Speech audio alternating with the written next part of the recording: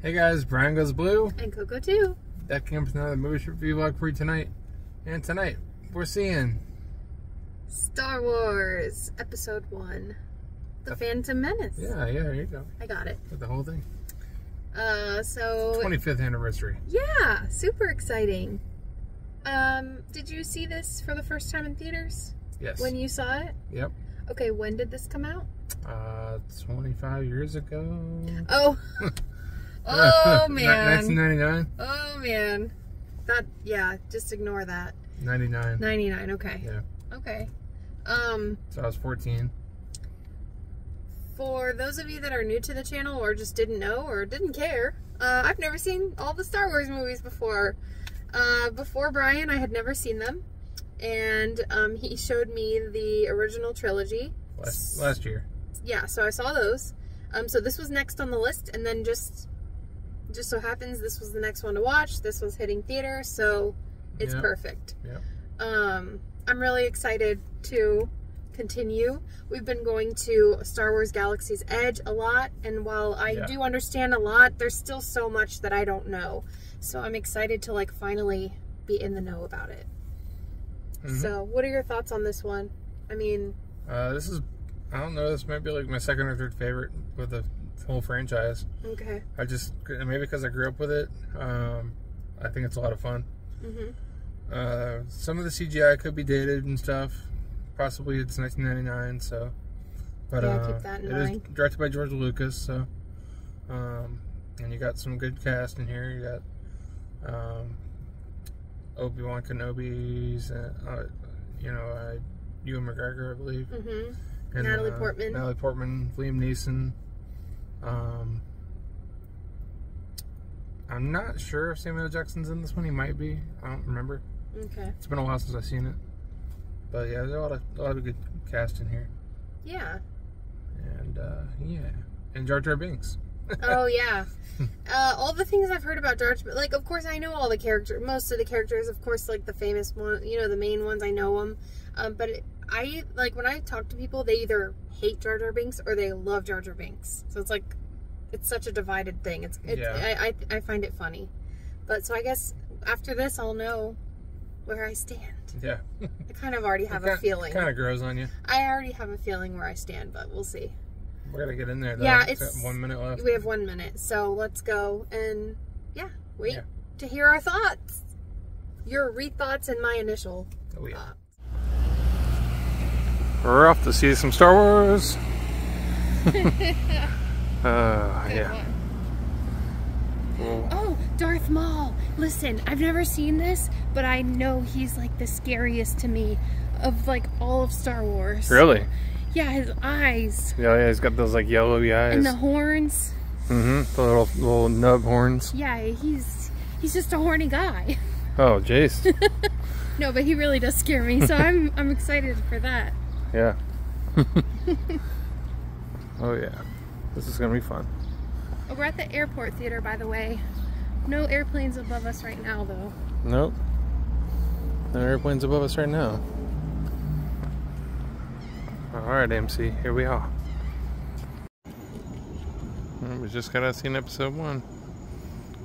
Tell you our thoughts in the car. And we're back in the car. Yes, we are. Almost 3 hours later. Almost, yeah. Well, it's a 2 hour and 15-minute movie. And we did have previews. We saw some new previews, so that was always that was always fun. That is always fun. always fun. That's always fun. So, what did you think of the Phantom Menace? I think it was really good. Cool. As these go along, I'll decide what I like the best, but I'm partial to the original trilogy so far. But I really loved the Anakin backstory. I loved it so much. I think it was it had a lot of heart. Yeah. And I really like Darth Maul. He's so scary. I said like 2 words in the whole movie. Yeah, he wasn't in it as much as I thought he was going to be. So that was a little disappointing for like the villain aspect of it, but what else? Still don't know how I feel about Jar Jar Binks. I don't know. I thought I'd come out and know for sure, but like I think you're right. I think he kind of grows on you. I don't hate him. Like it's hard for me to really hate anything or anyone, honestly. Well, he's all right. Well, for me, I feel like the whole like Gungan tribe and like all the Jar Jar characters and everything, they kind of remind me of Avatar.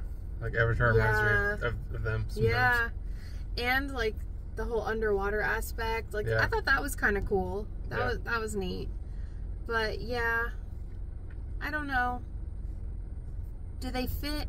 Well, like they've been a part of it for all these years, so like yeah, of course they fit. But are they necessary? I don't know. I'm so new to all of it. I can't like say one way or another. I think it was. Has everyone else seen this by this point? Is this a different kind of a review? Because we're not really spoiling anything because this is 25 years old. Yeah. We still won't do spoilers because there's people out there like me that have never seen this, you know? Yeah, But, no, I was just going to say I really liked the whole inception of R2-D2 meeting C-3PO, and, like, C-3PO isn't even all put together yet. Mm-hmm. I really liked seeing that. But my favorite... Oh, and Ewan McGregor. Whew! I love Ewan McGregor so much. I did not first see him in Star Wars, obviously. I first saw him in Moulin Rouge. Yeah. So that was like my first Ewan McGregor movie. But I loved him in this, and Liam Neeson. So good, so good, so good. But my favorite was Padme. Yeah. Queen Amidala. I loved her so much. Like, it's the same actress. It's Natalie Portman, but they're meant to be two different characters. Yeah. So I like Padme. I'm a Padme girly. I really liked her a lot. Do we see more of her? Yeah. Okay. Cool. They do. So, I'm trying to think. The pod racing was cool. I'm going to be honest with you guys. Okay, like, I love Harry Potter, but when I watch the Quidditch scenes, sometimes I kind of, like, zone out. When I'm watching, like, movies where there's, like a racing scene or, like, is that weird? I feel like a lot of people, like, normal people, when there's an action scene, they're all into it. And, like, normally I am, but with this, with, like, the pod racing, I was kind of, like nodding a little bit. I think it's cool. It is. But... No, it's so cool. It's just, like, I kind of find myself just, like, I don't know. Is it just because it's, like, so calming to me? I don't know. Well, yeah, that and the fact that you had, like, 3 laps and stuff, and they show I think that's what it is, because it just keeps going and going and going. Sometimes I don't know what's actually going on. But the pod racing is kind of long. It's like 10 or 15 minutes. Yeah. Maybe that's just what it was, that it was kind of drawn out. Because I was engaged at the beginning, and then I was kind of like, ooh. I think back in the 90s, they put like a whole big part of that in this movie because it was like a cool new aspect of Star Wars. Oh, you know? That makes a lot of sense. That's what I think. Like they had like the N64 game, Star Wars Episode 1 Pod Racer. Oh. And like you could play that when the movie came out, the game came out and stuff like that. So people were playing that. Obviously, I've never seen this, but I remember seeing that scene with Anakin, like, in the pod. Yeah. Like, that was, I feel like that was in, like, it was advertised a lot. It was all over the place. Yeah. I saw that so many times. Mm-hmm. So, yeah, okay. That's cool. I will say one thing. Obviously, like you said, this one's more heavily CGI. I really loved the whole, like, puppet aspect of Yoda in the original trilogy. And then just seeing him as CGI was a little bit harder for me. Yeah. You know? Like, that was harder for me. You see him, he's CGI in 2 and 3 as well, so. Mm-hmm. And also, it's like a brain, it messes up your brain a little because you have, like, I'm sitting there like, okay, well, the original trilogy obviously came first in our timeline, but this is supposed to be before that, but he's CGI, but the puppet thing came well before CGI. You know what I'm trying to say? It's kind of like... It is still Frank Oz doing his voice. Okay. And Frank Oz works with Jim Henson a lot. Mm-hmm. I like all of his stuff, so. Yeah. Well, that's good. And it was also cool seeing Jabba the Hutt. even though he's just a blob. I still liked seeing him. What were your thoughts, like, watching it again in theaters? I mean, if I saw this brand new now, I probably wouldn't like it as much as I do because of me liking it as a kid and seeing it when it first came out. Mm-hmm. But, so yeah, I don't know if I'd put it in my top 3 Star Wars films if I watched them all now, but, like, just, I don't know. I might think the 2 or 3 might be better than this one now, just rewatching them. Mm-hmm. I'd have to rewatch them, but I know that I like 3 a lot. Yeah. 2's more of a love story. They're all pretty good. A love story that he won't tell me about. I have no idea who it is. Yeah, so you have to watch that. So that's exciting. So I asked you this when we left the theater. We'll just bring it up again on camera. I asked you, like, if this one is very well liked. Like, you told me for the original trilogy that, like, not a lot of people were crazy about the Ewoks. And, like, that's one of our favorite things. Airplane. But, like, this one, you said that it was pretty, like, you think it was well received. I think so. Other than Jar Jar Binks. That really divided people. And, like, all Star Wars stuff, it was heavily marketed as far as, like, toys go. And I know there was, like, Happy Meal toys or Burger King toys. I don't know which one got it, but yeah, it was just it was huge back then because nobody had Star Wars since the beginning of the 80s. Like, I think the last one was like 83 or 84 for Return of the Jedi or something. So yeah, I kind of think about like that 15, too. For 15 or so years, there was no Star Wars, no new Star Wars anyways. It's cool that, like, there's, like, these generations of Star Wars, like, people that went to the theaters for the original trilogy and, like, that was their childhood. And then in the 90s, you know, like, we were kids. We weren't that yet. We weren't that little, though.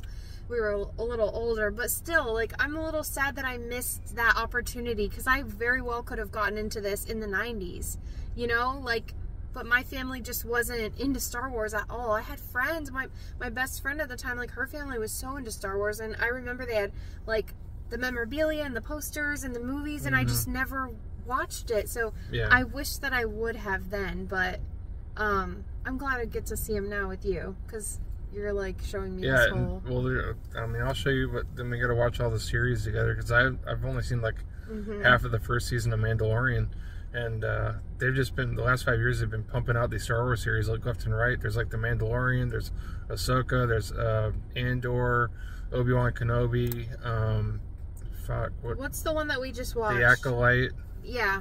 Coming out. They showed, like, a preview, like a sneak preview of that at the end of this movie, which was pretty cool. There's just so many of them coming out now. It's just crazy.